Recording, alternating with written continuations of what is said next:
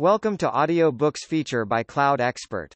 In this session, we'll be talking about the Azure Database Migration Service. What is Azure Database Migration Service? Azure Database Migration Service is a fully managed service designed to enable seamless migrations from multiple database sources to Azure data platforms with minimal downtime, online migrations. Let's understand how to migrate SQL Server to a single database or pooled database in Azure SQL Database Online using DMS with minimal downtime. Enable the TCP/IP protocol.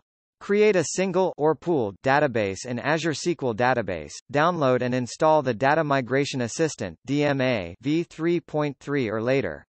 Create a Microsoft Azure Virtual Network for the Azure Database Migration Service by using the Azure Resource Manager deployment model, which provides site-to-site connectivity to your on-premises source servers by using either ExpressRoute or VPN. Ensure that your virtual network security group rules don't block the following inbound communication ports to Azure Database Migration Service: 443, 53, 9354, 445, 12000. Open your Windows firewall to allow the Azure Database Migration Service to access the source SQL Server, which by default is TCP port 1433. Before you can migrate data from an on-premises SQL Server instance to a single database or pooled database in Azure SQL Database, you need to assess the SQL Server database for any blocking issues that might prevent migration.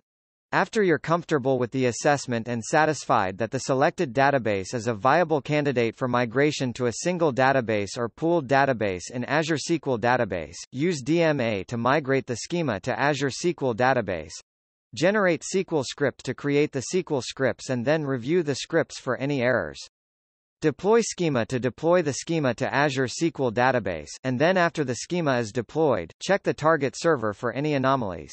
In the Azure portal, select plus create a resource, search for Azure Database Migration Service, and then select Azure Database Migration Service and then create a new migration project.